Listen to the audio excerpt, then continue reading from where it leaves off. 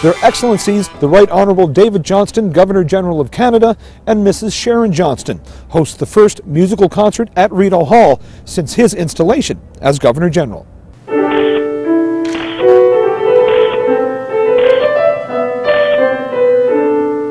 Presented in collaboration with the Glenn Gould Foundation, this exclusive concert entitled Young Artists Inspired by Glenn Gould honors the spirit and legacy of the Canadian musical icon. Several dignitaries, among them diplomats, ministers, and parliamentarians, are on hand for the musical tribute.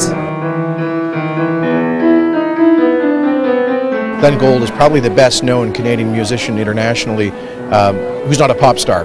Minister Jason Kenney recognizes Gould's significant contribution to the arts in Canada and globally. He was a superstar of his era, and he represents Canada's brand of musical excellence on the world stage. So I think it's a great idea that the Glenn Gould Foundation has to recognize great emerging musical talents in the name of the Gould tradition.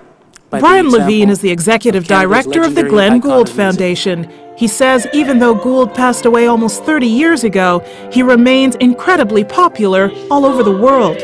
Regardless of whether they're from China, from Russia, we have one who is coming from Berlin and Venezuela. You know, it's just an enormously long shadow that this fabled Canadian has cast across the musical world, and it lasts to this day.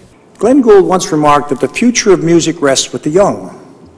Reading about tonight's performers, I can see why he thought so. The music in the evening's repertoire is music Gould either played, recorded, or arranged from original orchestral scores. 22-year-old virtuoso Georgi Chayedza from Russia was inspired by Gould. His work was like an immortal example of clarity in music for me. 9-year-old Canadian musical prodigy William Leathers is excited to share his talent with so many dignitaries.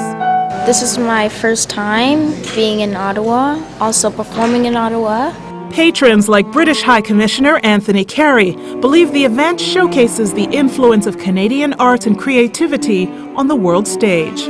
Glenn Gould is such a remarkable Canadian and somebody who is sort of known the world over and known for his slight eccentricity, but also his phenomenal virtuosity, but also great feeling. I hope that these distinguished lawmakers and representatives of great nations from around the world will see Canada as a center of excellence and creativity. Reporting from Rideau Hall in Ottawa, I'm Heather Seaman.